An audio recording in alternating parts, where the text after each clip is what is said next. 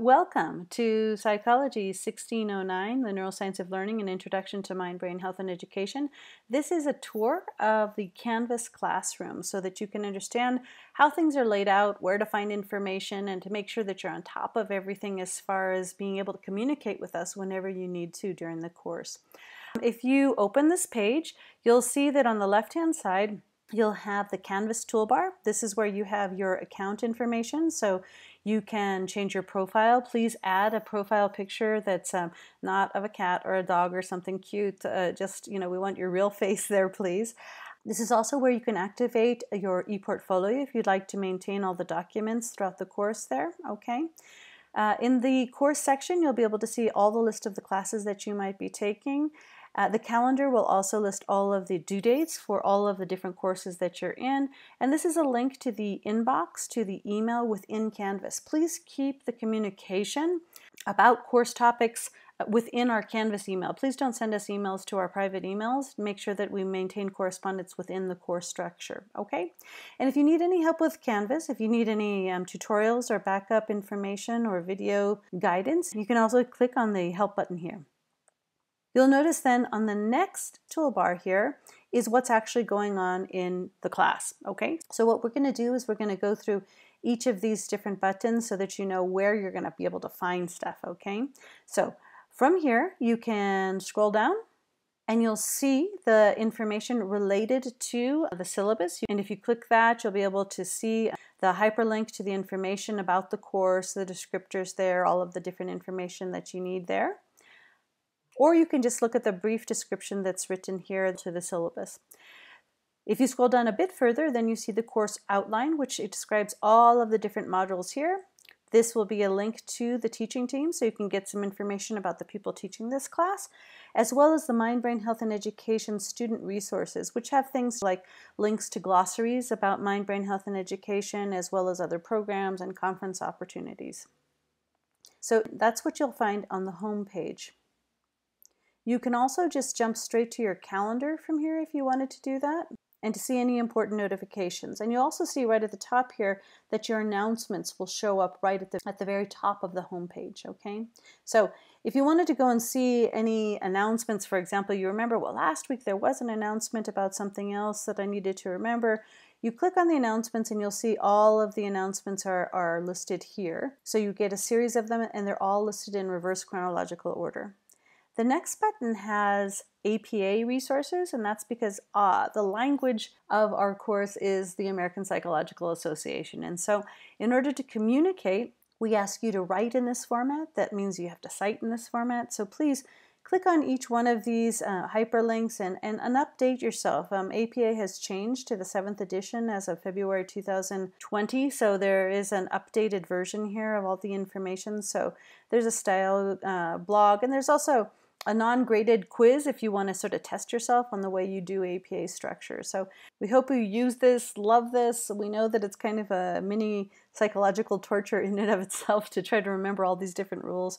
But we try to do our best to help you with that, because you'll see that there's an APA template there. So we'll talk about that a little bit more when we get to the project, which is down here.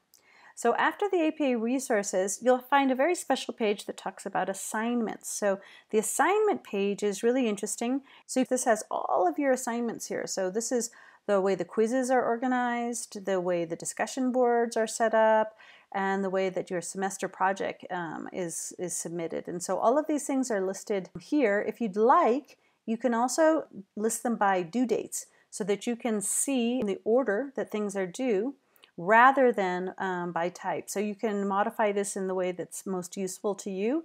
But some people like to just look at the calendar. Other people like to look at the assignment date so that they see when things are due there. But go ahead and structure this in the best way that serves your purposes. It only changes on your page, so nobody else sees that. But it's one way to stay on top of the work. The next is a really fun space. This is our resources. The bundles link takes you to a list of all of the different resources that are open to you to use and to support you during each of the different weeks' reviews. So as you'll notice in the instructions for each of these, During each week's module, you're invited to look at least one resource from each of the bundles. So say that we are in week 1 and we're just, getting an overview of mind, brain, health, and education. By the way, these are listed alphabetically, but on the side here, you'll see which weeks they're related to, so you can find them easily. And I'll also show you that these are directly hyperlinked from the module page. We'll look at that in just a second. But once you're inside the bundles, you'll see that there's a variety of resources. There's around about maybe 100 different things here that you can choose from. Please watch at least one or read at least one of these before we have our live class. Why do we ask that? We ask that so that you can come with an additional perspective to the class, that you've looked at some of the information about mind, brain, and education. So the instructions are basically go ahead and skim over the information that's here.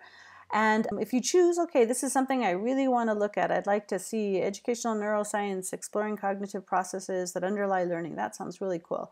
So if you just click on that, you'll see that all of these hyperlink directly to the information. So we try to make this as easy on you as possible so that you can have easy access to the information. And so, as I mentioned before, there's around 100 different topics here. There's videos, podcasts, and there's other academic papers here.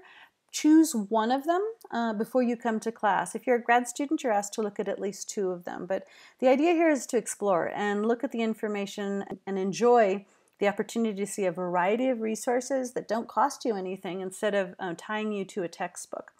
The other point of the bundles is so that you have multiple entry points.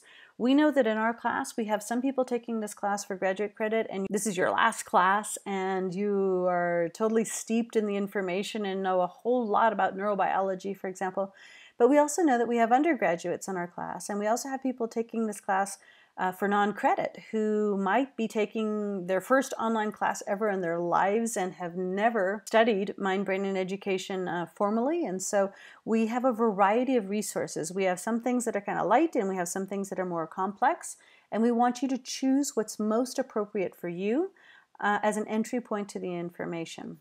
So if you go back out here to the bundles, you'll see that there's at least 1 and oftentimes 2 bundles per week.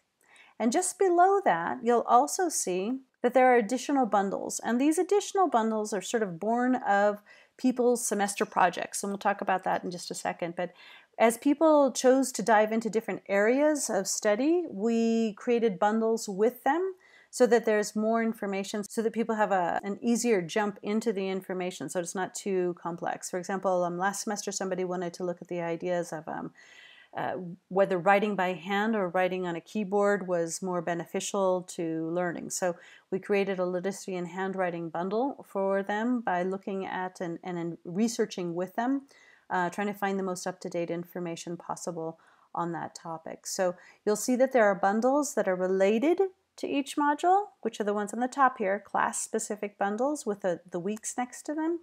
And then you'll see there's additional bundles that are listed down here. So one of the ways that you might think about approaching your semester project is maybe just, pop into a couple of the bundles and see what's going on in there and try to see if any of that information relates to a topic that you might be most interested in and sort of poke around there and see where your interests are sparked.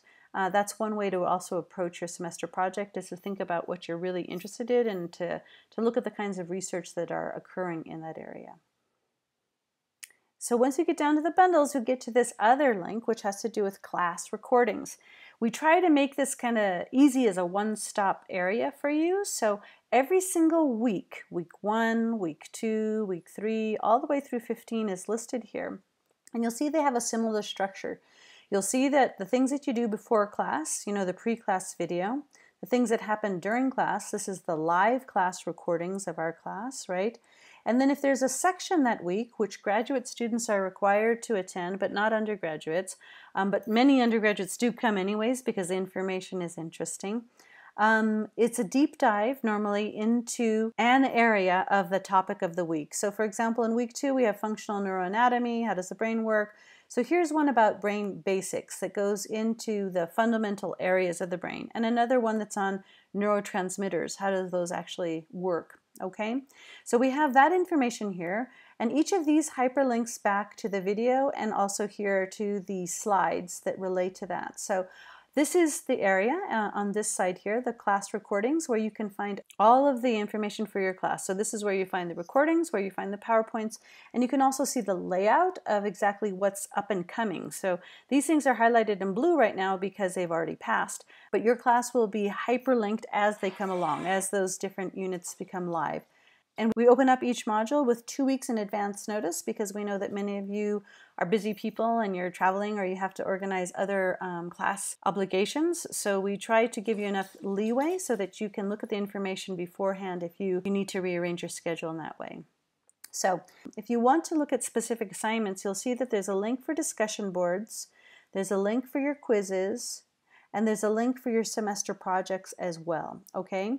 So just so that we'll continue going down this, but just so you know, this is a assignment specific area, and this lists all of the discussion boards for the class, weeks 1 through weeks 15. So in case you were missing information on a discussion board, you can go back in and you can review it here. And so you can click on any of the discussion boards, it reiterates the instructions, and then it shows you, and then you'll see the chain of responses there. So if you're given a red flag and somebody says, hey, by the way, you did not do the discussion board responses for week 8, you can just go through discussions here and jump right to it.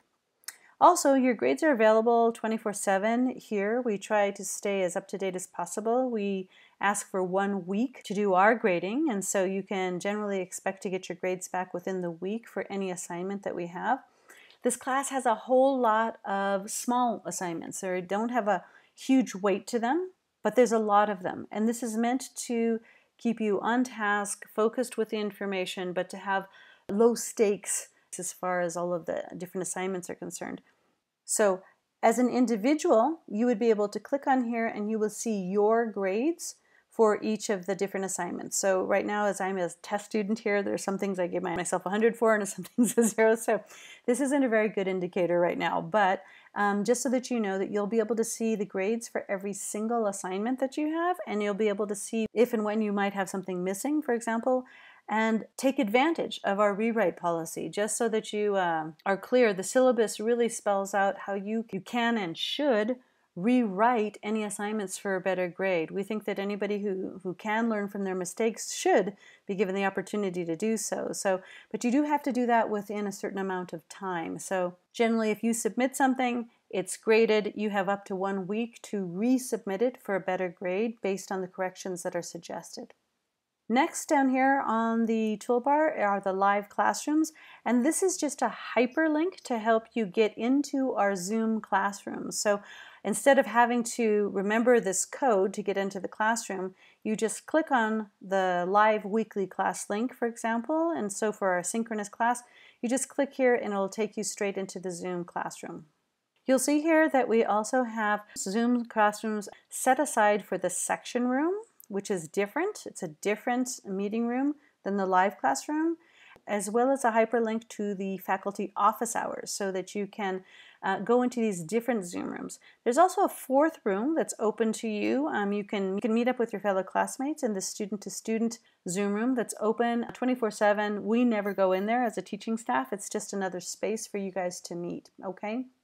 Also on this same live classroom page, you'll see that there's other hyperlinks to Zoom support in case you would like to do a tutorial or to get a better understanding of how Zoom works. Next on the toolbar is modules.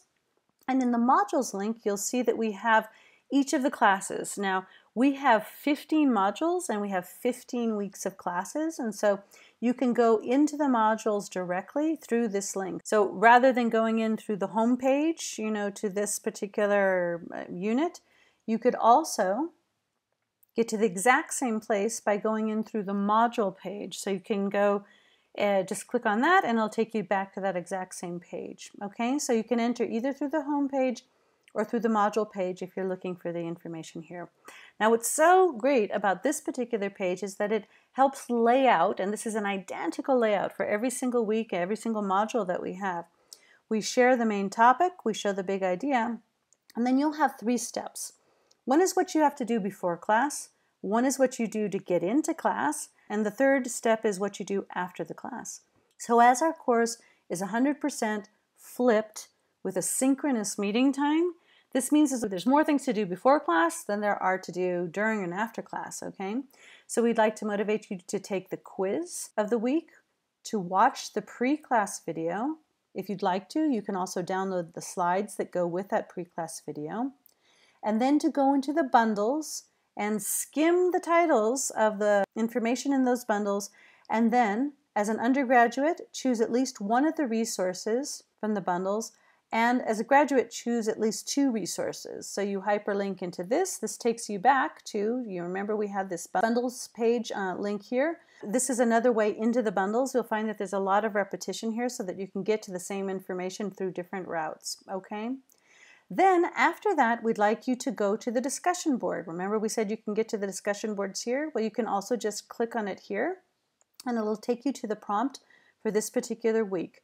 Based on this particular prompt, we'd like you to write your response, which is between 200 and 250 words.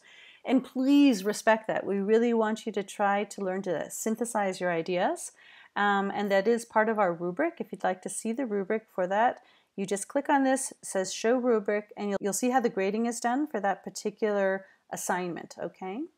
So going back into our module again, if we are here in this sample module 3 here, after you've done the quiz, watched the video, gone into the bundles, and done the discussion board, if you have certain questions that have jumped out to you and that you're doubting, that you're wondering about, I watched the video on plasticity, and I'd like to know if there's a difference between, experience-based plasticity versus changes in plasticity due to therapy. I want to talk about that.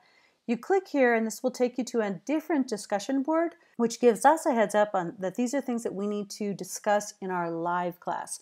So this information here is going to help guide us as to things that we need to help go deeper into when we meet in the synchronous live class, okay?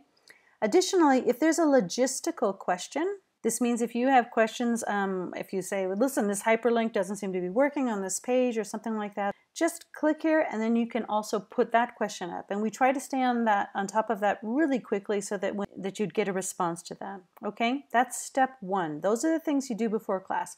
And that's a lot more than typical classes because this is a flipped classroom setting. So just be prepared that there's a lot more work to do before class than there is after class, okay? This means that the homework effectively is done before you get to the live class, okay? So after you've done that, on the day in our synchronous meeting time, you just simply click on here. This takes you back. Remember we said that you can go to the live classroom from here. Well, you can also just click on it here. It does the same thing. It takes you to our live Zoom class. In the last few minutes of our class, you'll have a reflection to do, which is 6 sentences basically. 3 things you didn't know before the class, 2 things that you're curious about and want to know more about, and 1 thing that you might consider changing in your personal professional life based on the information that you learned in this week's class, okay? So you can either click on that, or in the live class we also put the same hyperlink to this assignment into our chat in the Zoom room, so you'll be able to hyperlink directly to it, so you won't have to search for that link. But if you wanted to, you can also go here, okay? Then after we finish meeting in that live class, you can give us some feedback if you'd like. You can tell us, this worked, this didn't work, I really wish you would do something else differently. Help us know how we can support you better in the learning. Also listed here under the follow-up for the classes are the different sections that are offered that week. We usually have 1 or 2 sections per week to give you enough options so that you can meet the minimum requirement of the number of sections. And we allow you to choose the ones that you want to go to. You're not obliged to, but you're encouraged to come to all of them if possible. But if you need to miss some of them, you can go ahead and have a preview of what those sections would be. Some of the sections are pre-recorded. For example, this one on neuronal cell types was done by a TA of mine in a previous year, and this is a pre-recorded neuronal cell type section. This is kind of giving you a little bit more flexibility because you have the entire week to do the 3-2-1 reflection after you've watched that video. Or you can come to the live sections. This one would be on the Connectome project, for example. And we meet live in the section room, and you still have to complete that 3-2-1. So remember, the way that we document attendance is through your 3-2-1 assignment that's done after you have attended the sections. You can also download the slides that are available there. And then we give you a reminder that in addition to that initial discussion board post, you have to reply to 2 other learners. And this will jump you to that reply area where you have to read the posts of at least 2 other people and give a reply to them in 75 to 100 words. And these cannot be things like, oh, nice work. They have to be really substantial because we're looking for an exchange there and a way to develop different perspective taking on the information, okay? So that's the way the modules page is set up. Every single week has an identical structure. So you can jump into any single week and you're going to have exactly the same structure here. Main topics, big idea, step 1, step 2, step 3, they're identical. So you can use this page as kind of a checklist to make sure that you get through all of the work each week. As we said before, there's a lot of assignments, but they're small in the weight that they have, but they're meant to keep you on top of the information. There's a link here to people, which will take you to a list of all of your classmates. And there's a link here to the quizzes.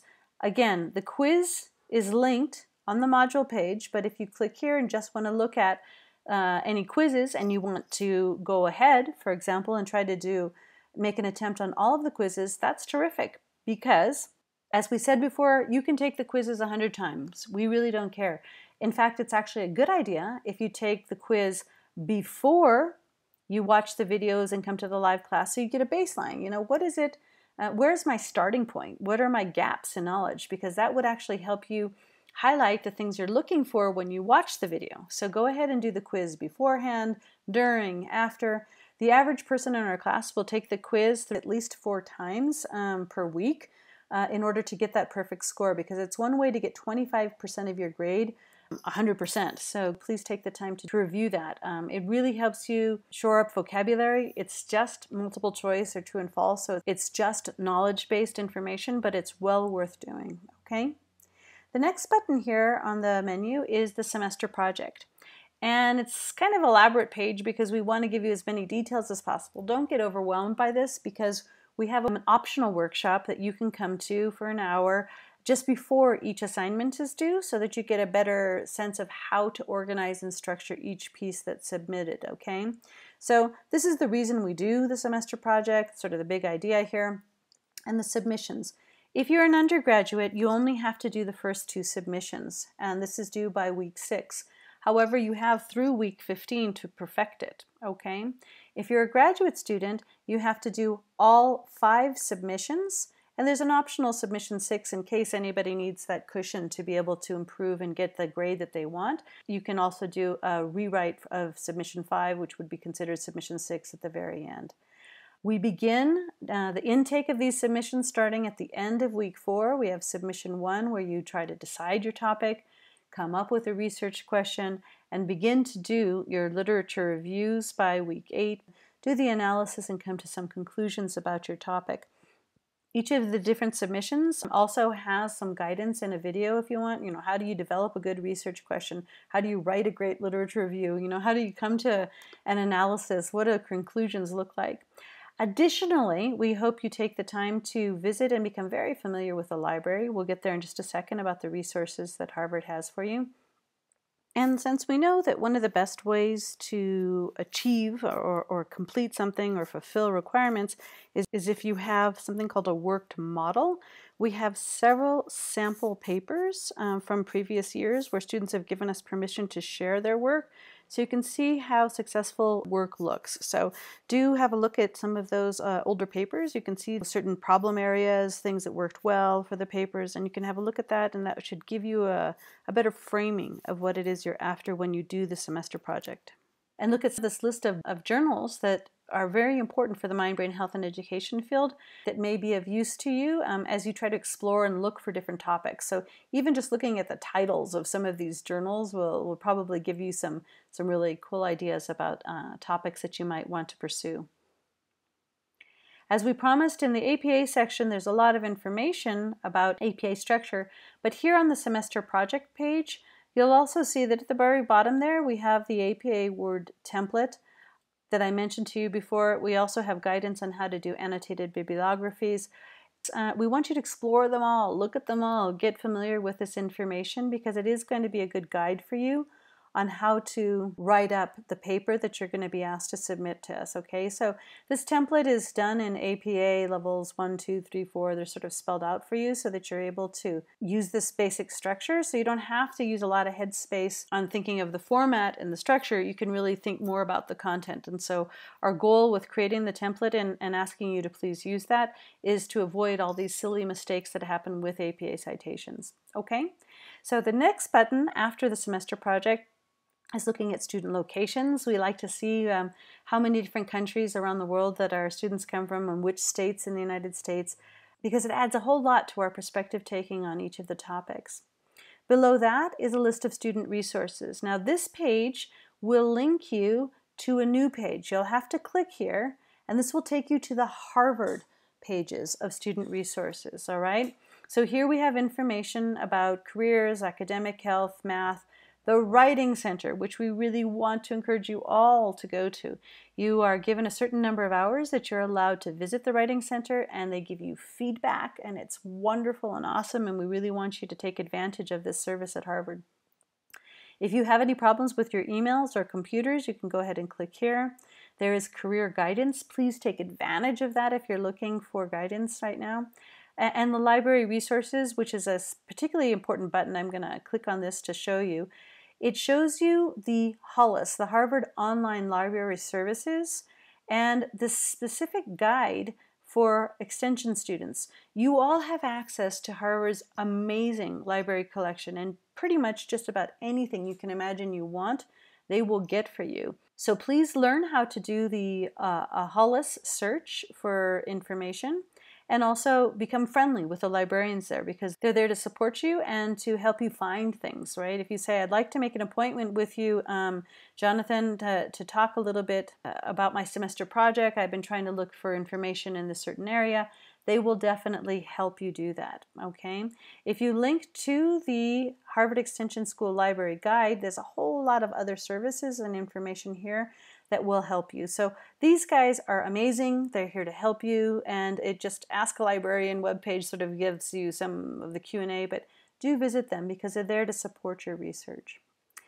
If you go down to the next button on this menu goes to the syllabus, so that's the same, that's a repeated page of what you found on the home page, so you'll be able to see the same information that's there. You can scroll down, see the information. But the cool thing about this particular page is that the activities of the class are also listed there. So in case you'd like a quick course summary of all of the things that we're doing and the assignments that you have due and at what point that they're due, what date and what time that they're due, you can also scroll down there through the syllabus button here, okay? A recent addition to our class is Yellow Dig. Yellow Dig is meant to be like a social media structure where our community shares things with each other that are kind of related to the class, but not necessarily 100% related to the class. So things about like attending the Harvard graduation, or if there was a conference that came up, or if somebody came across a great article that they wanted to share, or if the whole idea of using Yellow Dig in this structure is to offload the social element of the class and to permit a space to share. Look, there's conferences coming up, or there's this great book I'd like to recommend. It's a space where you might not have a natural home for it within our classroom structure, but it's something we love because it also just brings together our community. Finally, the last button that you'll have here is a search button in case you're not sure where to find something. I want to know where announcements are. You click on that and it just gives you a search within the Canvas page. Okay? So that is our course. We are so excited to have you here. If you have any questions, you can go to your inbox and send us an email. You can go within the modules and you can post a content or a logistics question to us. You can come to our office hours, or you can go back and review the syllabus and make sure the information wasn't already listed somewhere. But do reach out. Let us know how we can support you in your learning in this class.